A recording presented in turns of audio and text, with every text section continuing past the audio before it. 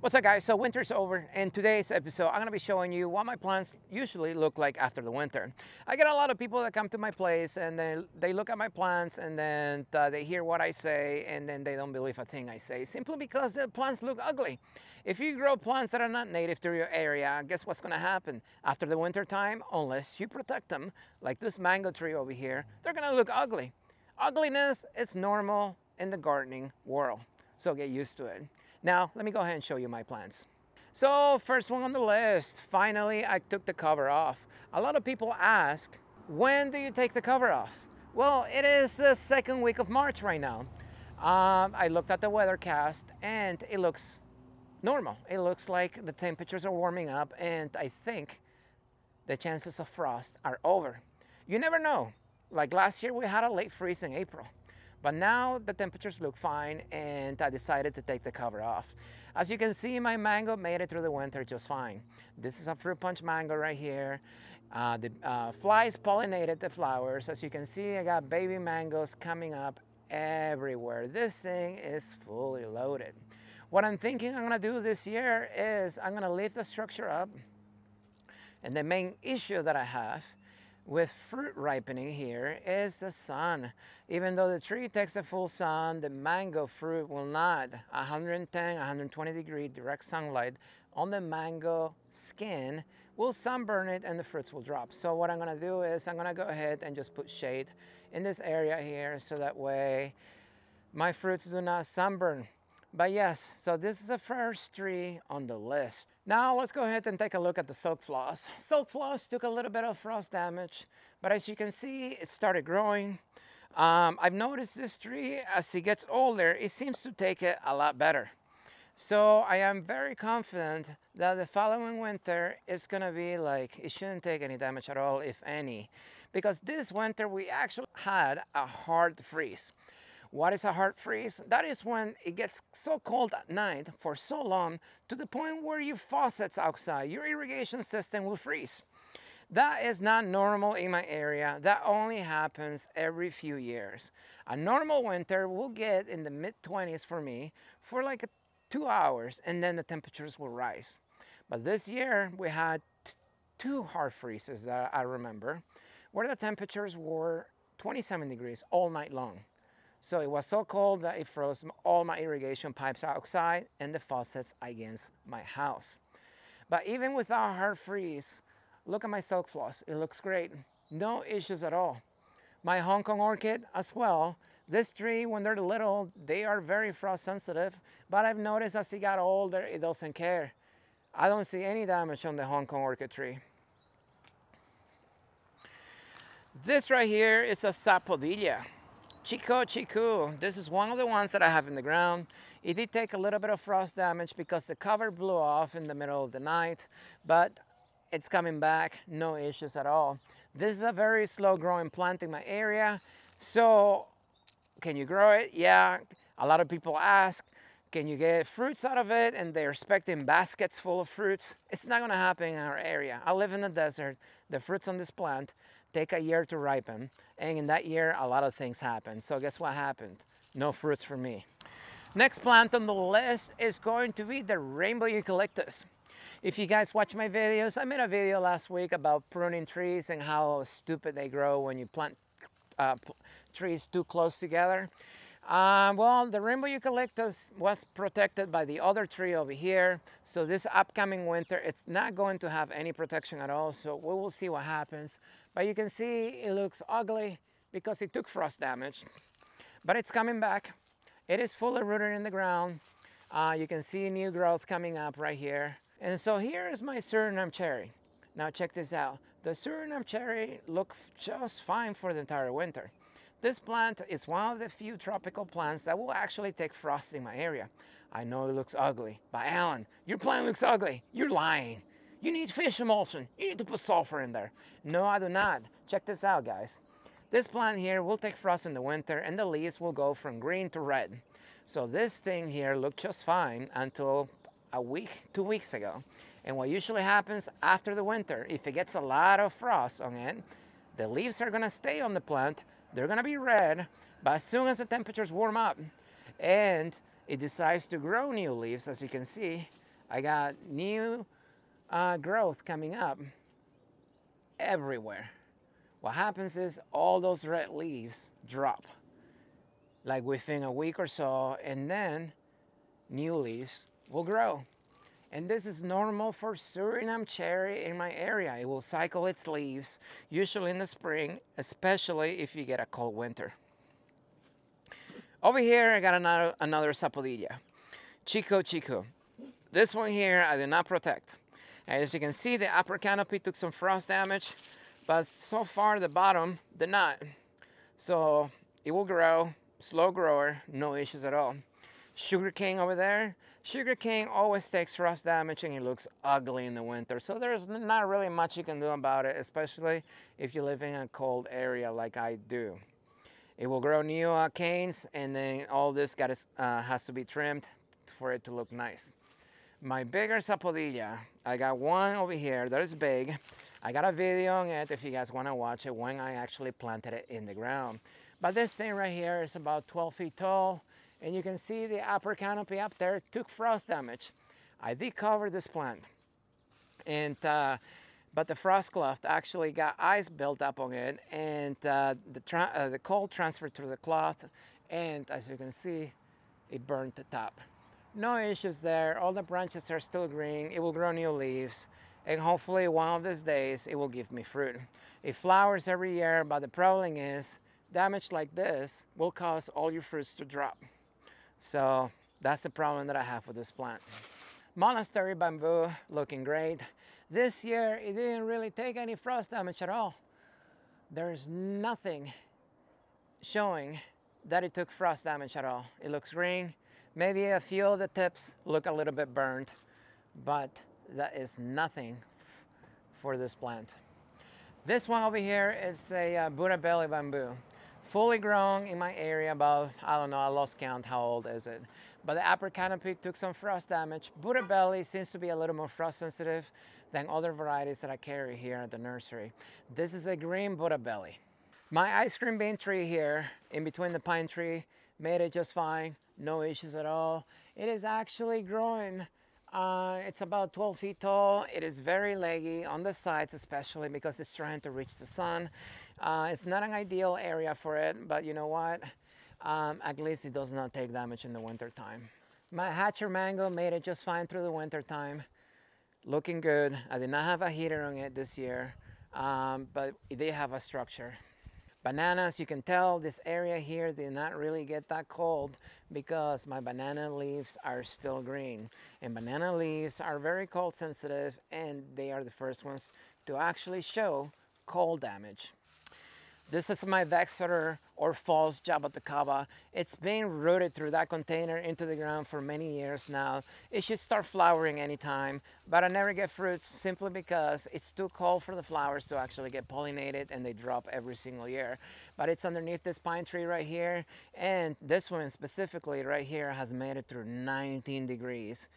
Did it look nice? It looked just the same as this, but unfortunately I do not get fruits because the desert is not ideal for fruit production, especially for the Jaboticaba. Kathy mango made it through the winter, no issues at all. As you can see, it's trying to reach the sun. A lot of the branches are very leggy, growing towards the sun, which is over here. It is what it is. At least this area here has a good microclimate for regular winters. Now, if it gets super cold, at that point, no amount of microclimate is gonna help me. So usually when I think it's gonna get in the low 20s to in the teens, I have to put a heater for this tree, otherwise it will take damage. But as you can see, it did not take any damage at all this year. Looking great. Gurumi Chama over here, it went dry on me. It has new growth on the bottom. A lot of the upper canopy died back simply because it went dry on me, but it has new growth in there. This new growth in here tells me that the plant just needs time to grow. Somebody told me Gurumi Chama will not grow in my soil because my soil is clay, it's alkaline, and it should not grow in my soil because that's what it is, because that's what master gardeners say it's supposed to happen. Well, I got new growth in there, and we'll see what happens over time. And for those of you that are gonna tell me, oh yeah, you got pine needles acidifying your soil, that is a lie. The pH in this soil right here in this area, underneath all the pine trees, it's about 8.2. And these trees right here have been in the ground for over 20 years. So pine needles acidifying the soil, that is a myth for another video coming up in the future. My star fruit over here, it did not take any damage, but unfortunately it got too cold and it dropped all its fruit. Even though it didn't take any damage, that is what's gonna happen with your plants that have fruits ripening through the winter that are tropical. If the plant takes a cold, it doesn't mean the fruits will, so no fruits for me here. My longan over here made it just fine. No issues at all. Like I said, this area over here has a good microclimate underneath the pine trees. So normally these trees underneath the pine trees, unless it gets super cold, they do not take damage in the winter time. My pitoma over here, it's been in the ground a few years. Didn't take any damage at all. Looking great. Just waiting for warmer temperatures so it can start growing. Now this guy's right here, since we looked at some of the trees that made it nicely through the winter, let's go ahead and take a look at the ones that did not. So this last year I was a little lazy and I left my African tulip trees outside. These trees right here, in my experience, are cold sensitive and they have died in the past in my greenhouse just for being too cold. As you can see over here, yeah, they did take some damage. This guy right here, by doing the scratch test, it looks like it's dead. All the way down. That one's dead. But if you look at the one next to it, you can see this one, it's green, that it's alive. And if you look at this one over here, you can see I got new growth coming up. Now, let me give you an idea what I'm looking at. This is a low point in my property. A lot of the cold air will settle to the bottom and it's gonna be cooler in the low areas of your property. So this area here got the coldest. They are cold sensitive and yet several of them actually made it. Now this one over here is dead. Yeah, this one is dead. And then the one next to it, it's alive. And these trees are the same. So that shows you that plants are just like you and I. They're all different. Now, can I make cuttings out of that tree and tell you that tree is gonna make it every single winter in your area because it came from this tree right here that made it through a hard freeze in my area? Not really, guys. Even if I make cuttings out of that plant, it does not guarantee that every single cutting will behave like the main plant right here. And this is why I always tell people plants are just like people. They're all different, even within the same variety. So another tree that I'm still learning, or actually I think I got this one figured out. This is a Buddha belly, but this Buddha belly is not your regular Buddha belly. This is a striped Buddha belly. So this one is gonna have stripes on the actual cane, if you can actually tell. It does not look the same as a regular green one. But one thing I've noticed about the striped one specifically, it is more frost sensitive than the regular Buddha belly. As you can see, this one looks a lot worse than the one in the front. The one in the front is a regular green, this is a striped. So the striped variety, if you're growing this variety specifically, it's going to be more frost sensitive, so I highly recommend you to frost protect it in the winter. I did frost protect this one, but the frost cloth was touching the canopy, and whatever touched the canopy, you can see it got frost damage. My golden Hawaiian bamboo, a lot of the leaves, the tips are burned. Frost damage, very tiny, very minimal, nothing massive. You can see some frost damage up there. But this tree, as soon as the temperatures warm up, is gonna come back very easily.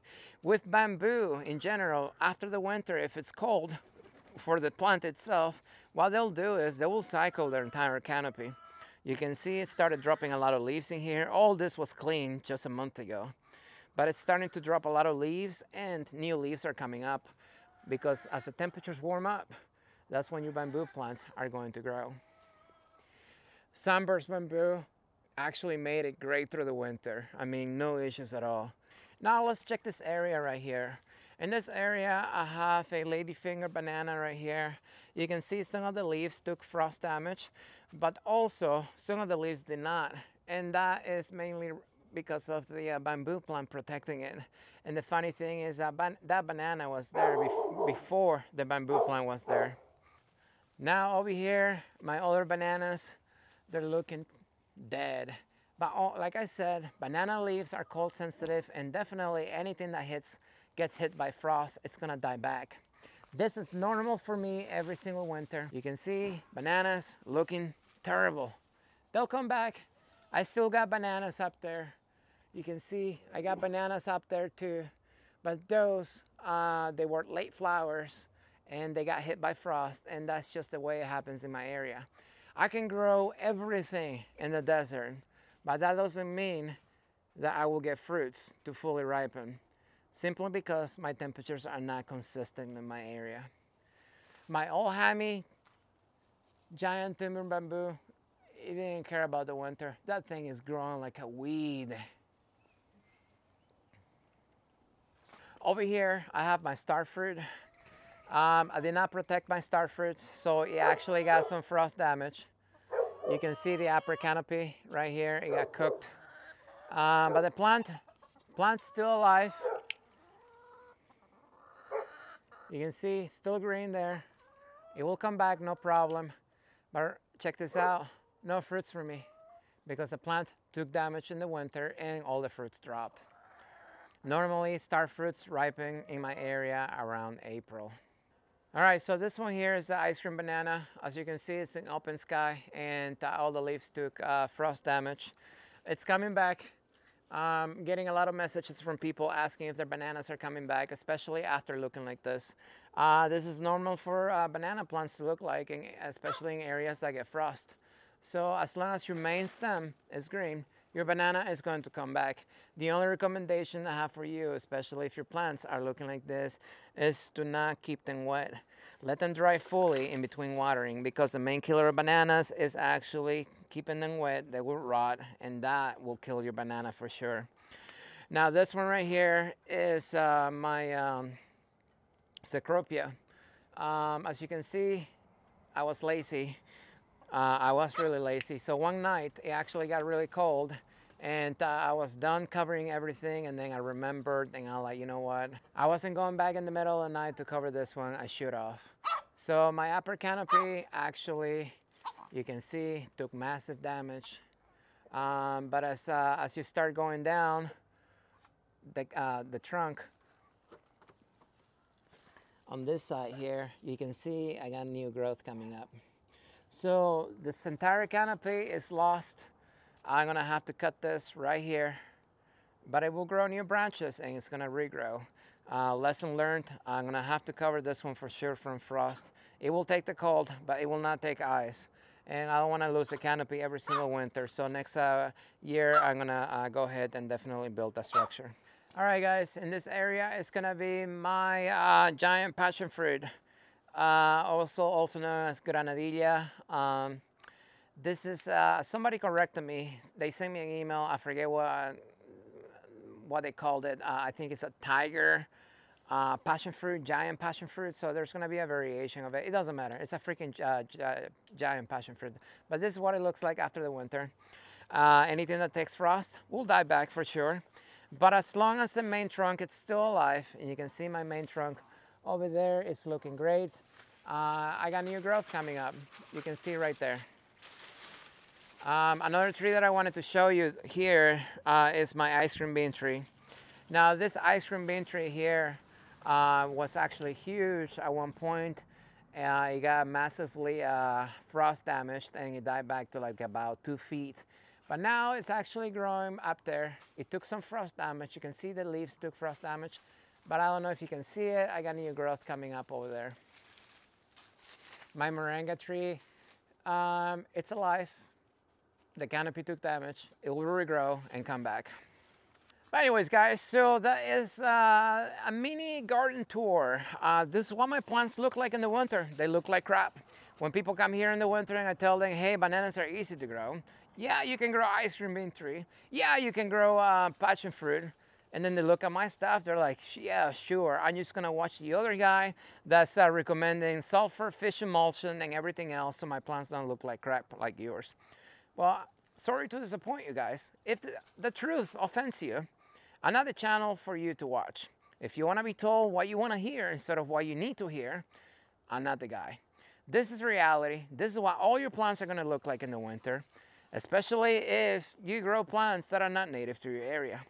So it's no big deal though. Some plants, most plants will come back.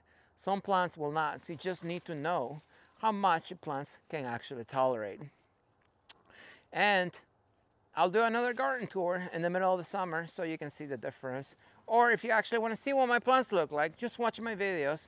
You can actually see what they look like during the growing season. As always, if you like the video, don't forget to like it. If you haven't subscribed, what are you waiting for? And I will see you next time.